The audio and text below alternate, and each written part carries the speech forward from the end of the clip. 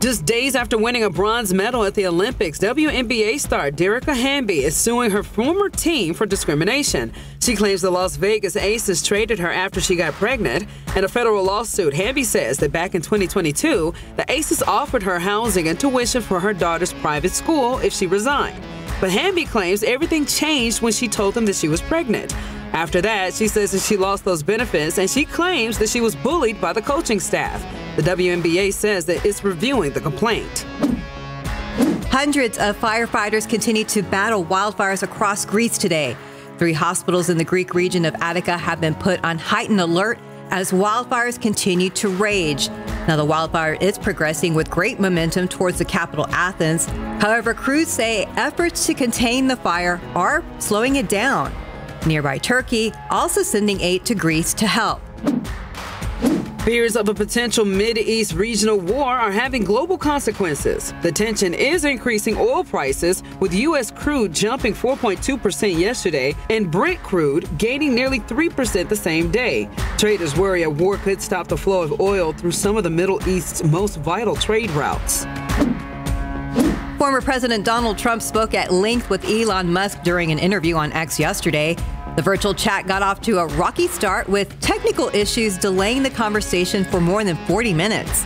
The former president jumping right into criticizing Vice President Kamala Harris on border security, mocking climate change, and discussing plans to shut down the education department. Kamala Harris criticized Trump for his appearance with Musk and for the lackluster quality of the live stream.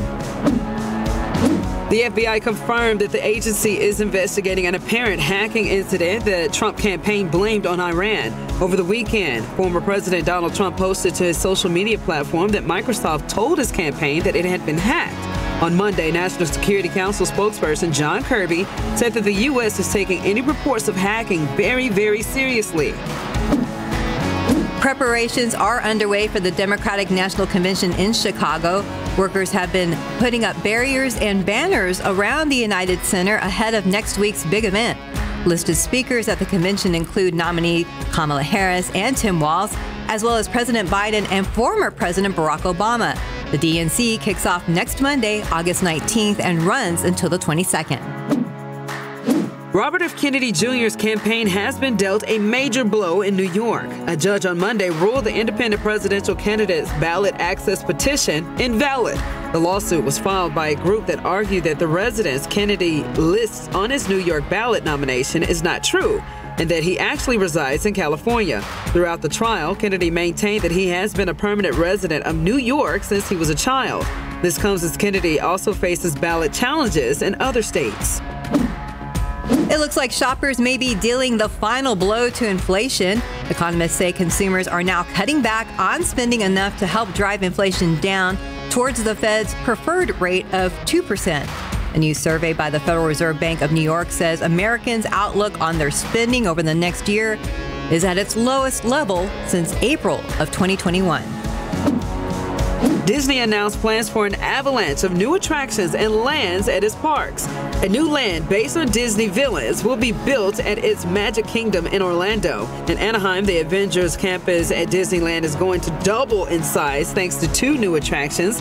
New Encanto and Indiana Jones attractions will also be built at Disneyland's Animal Kingdom. And a new Avatar land is coming to California Adventure in Disneyland. Disney is planning to spend $60 billion for its expansions at its parks and cruise line. And that's today's 9 at 9.